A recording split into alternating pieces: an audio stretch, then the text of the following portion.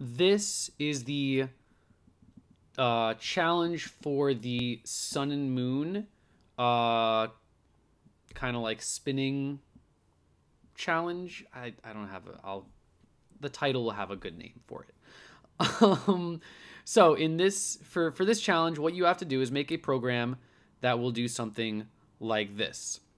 On mouse press or on mouse release, whatever you want to do it as, or maybe both. As I am clicking, these two, right now I have it as a sun and a moon, will orbit around each other.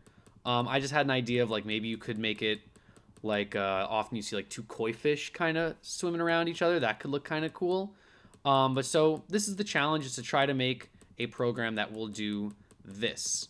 I have one little, I'm not going to give skeleton code for this one.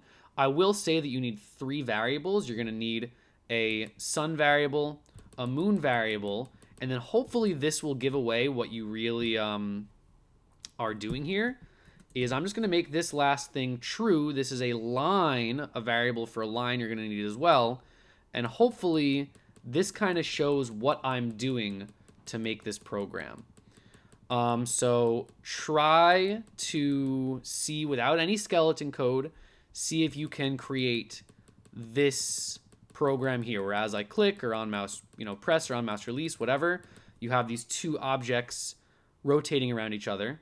And then if you just make the visibility false for that line, it really looks kind of a little more magical.